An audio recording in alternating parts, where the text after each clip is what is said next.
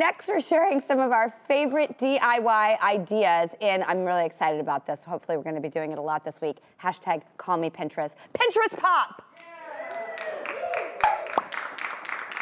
Okay, I love Pinterest. I actually got on it like right away when social media started, but I didn't have an account. Like I was like Flower Lady 222. I might even still have it, but now we're in the game. I've got a real account and we're filling it up like crazy. But we are about to talk to someone who is the queen of Pinterest herself. She is the most popular pinner on the site with 14 million followers. You don't even understand what that means on Pinterest. That is like catastrophic, or out of the sphere. And her love of design started with a job as a graphic designer, and now she runs this hugely successful lifestyle brand called Oh Joy. So please welcome Joy Cho. Hi, Drew. Hi, Joy. Oh my gosh. I just want to get right in and ask you, how do you do it? I bet everybody watching who is obsessed with Pinterest like we are, how do you run a successful account? Do you have any tips? Like, what have you learned along the way? It's so exciting to get into the mind of someone who has really done it. You know, I started Pinterest 10 years ago, and for me, it's all about following your gut. I'm just such a visual person. I love things that make people happy. And so when I see something, I pin it. When I see something that's inspiring to me, I know it's going to be inspiring to other people as well. That's smart. So don't like over curate, like be true to yourself and don't think about what someone else would do, think about what you would do. I'm always just about don't look at other people, do what feels good in your heart and put those in different categories, save them for ideas, share what you want, and just trust your gut. Huh, I love that advice. Peter Grumbine, who's like one of our heads at Digital with the show, because I was like, I'll just put my Instagram like account into the show. Like, you know, I'm just kind of naive. And he's like, no, that's not how this works. You stay you, be you in your world. You're someone different in the show. I mean, you're you, but it's a different platform. And he always says, trust your gut. And we've been through 2020 together. So social media in 2020 has been very difficult and very nuanced to navigate. And I'm glad I've had someone who's said that very advice to me. So I think people will really find a lot of value in that, Joy. Thank you for sharing that. Okay, so what are we gonna do today? I'm so excited to learn a craft from you, Joy. So I'm all about bringing joy into your everyday in simple ways, in ways that don't make you feel like you have to go get a million things from places that you don't know. So we're going to decorate vases. These are just simple drinking glasses that I have turned into decorated vases using clear paper. And I don't know if you remember this paper, but back when we were in school, the teacher used to put this up on a projector and write on it. It's called projector paper. It's just clear paper. I've got the milky kind. Will that still work? It'll work fine. But in a Sorry, Joy, I've let you down already. No big deal. We're all fine. But the whole point is that you can decorate a vase, a jar. Look, this is just a jar that came with jam.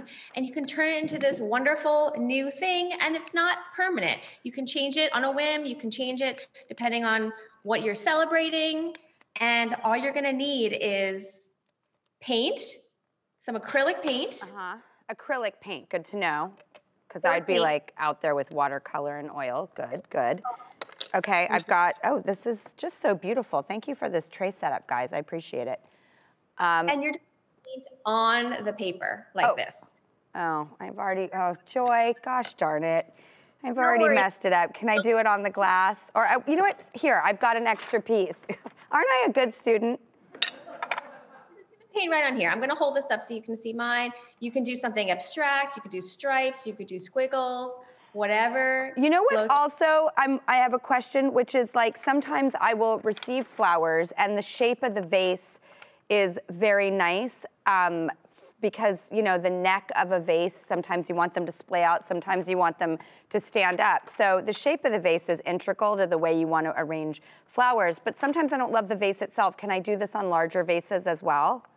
Absolutely. The only key thing is it needs to be a cylinder with straight sides because you're basically cutting a flat piece and you're going to wrap it around and that will only work if it's a cylinder. Capiche. You could obviously paint right on glass. The thing about this that's nice is that it's not permanent. And if you're doing on an actual drinking glass you want to use again later, you're not ruining that glass. Okay. I don't know why, I'm feeling polka dots. It's what's coming to me. I love dots.